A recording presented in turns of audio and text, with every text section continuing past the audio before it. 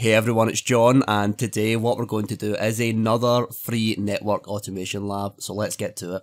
Okay, so this lab is going to be using the Cisco IOS-XR Always-On Sandbox.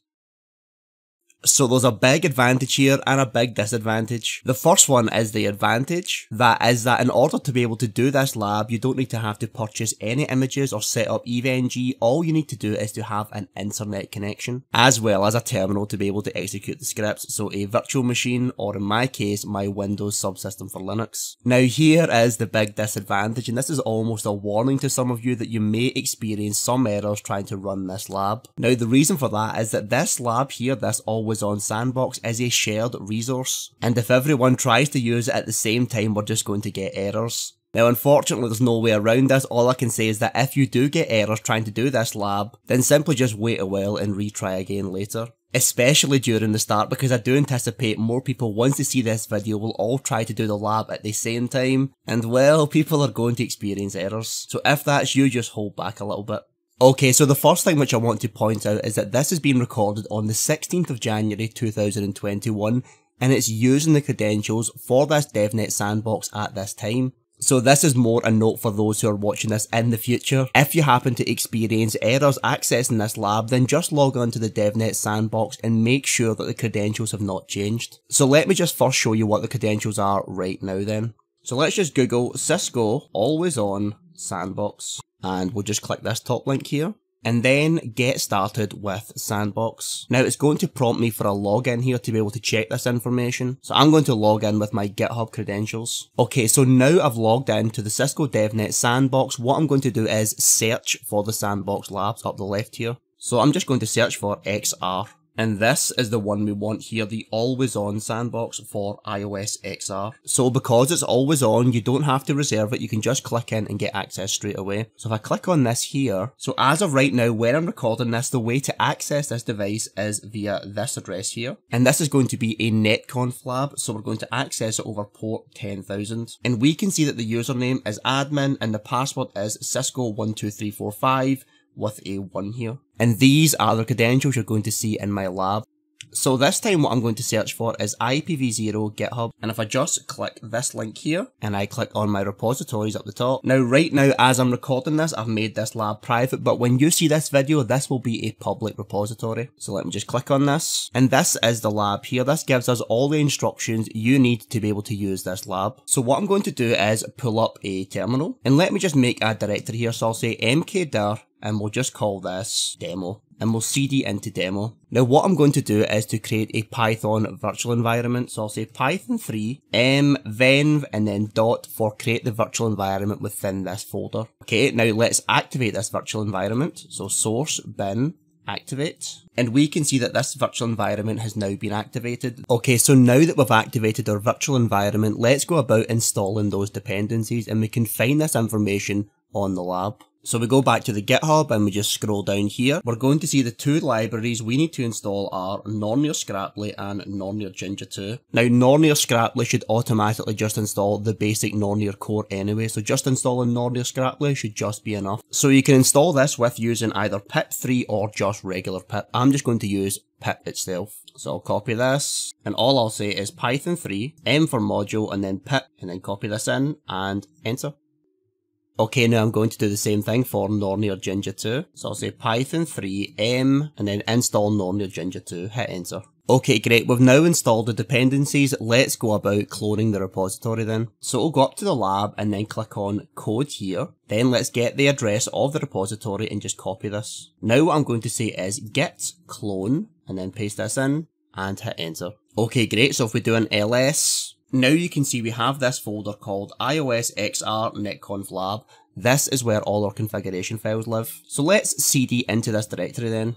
So if you do an ls, you're going to see a bunch of files. Now the first one I'm going to go into is the host.yaml file. I'll do vim host.yaml. So this is all you need to be able to connect to this device. You don't need a VPN or anything like that.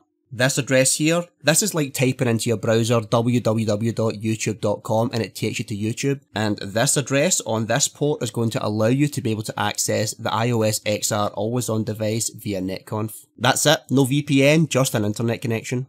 Okay, now where the configurations of the device are actually stored is within the host vars directory. So if we go into that directory, we only have one device because that's just a sandbox. But let's go into it then. So we'll say vim r1.yaml. Okay, so this file is where we define all of our host variable information. This is the configurations we're going to push onto the device. So what you can do is simply change those values as you see fit. So say for example, we'll change this to all the 7s.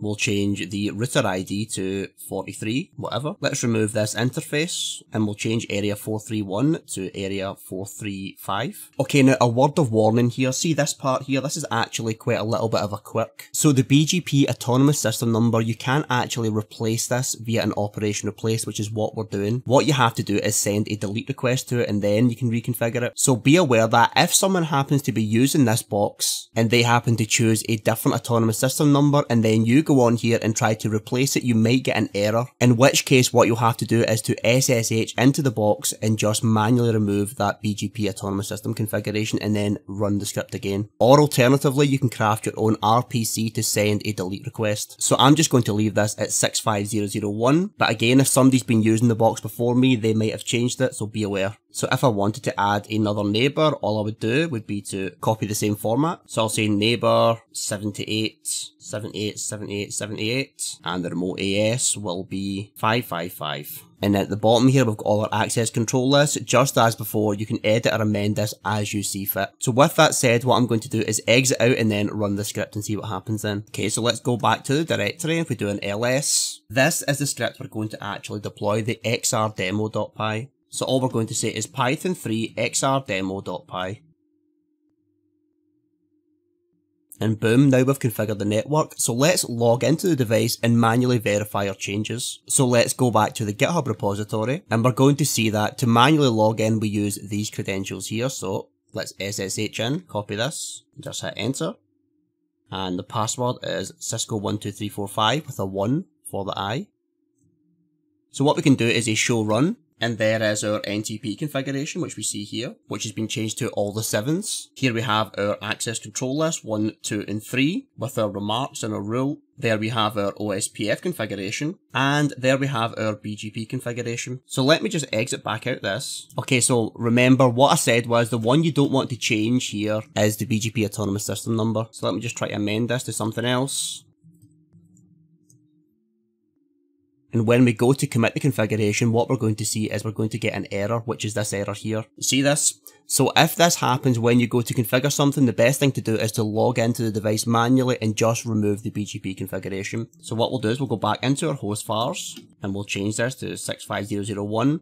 Now we can change all this information, the networks and the neighbours, but just not the autonomous system number. This is just a little NETCONF quirk we have. Maybe remove this one here and let's remove these neighbours. So let's save this and push out the new configuration.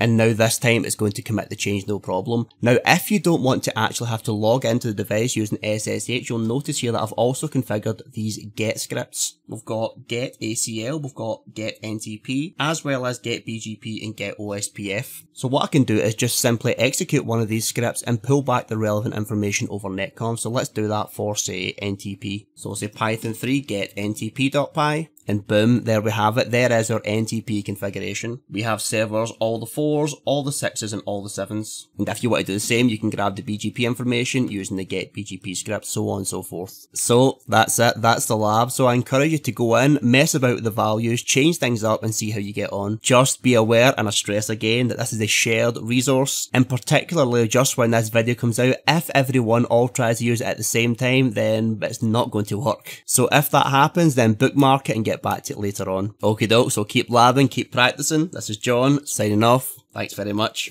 and I'll see you soon.